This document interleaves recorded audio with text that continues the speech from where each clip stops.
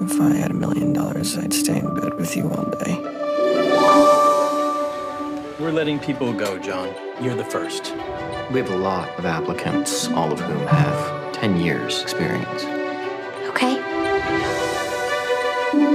Things will get better. You're gonna have an amazing job one day. The Antiques Roadshow is coming this weekend. Why don't we see if we can find something and get on TV? I'm so sorry for this, John. Look! It gives you money when you hurt yourself. We have to promise to stop before it gets out of control. We make our $1 million and we stop.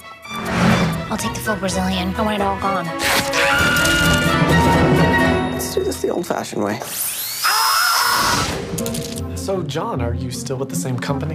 We switched to private investing. That looks like you're doing all right. Shabbat shalom. Where is the teapot? Our grandmother risked her life to save that teapot during the Holocaust. We have to find out what this thing is. The teapot possesses extraordinary power.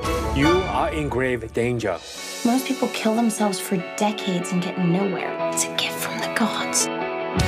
We said we'd stop when it got out of hand.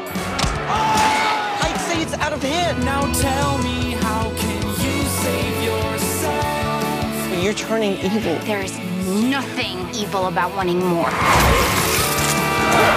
What's happening to your face? Your eyes like hanging out? I'm fine. Whatever it is that's going on, it's not worth it. Don't say we didn't warn you.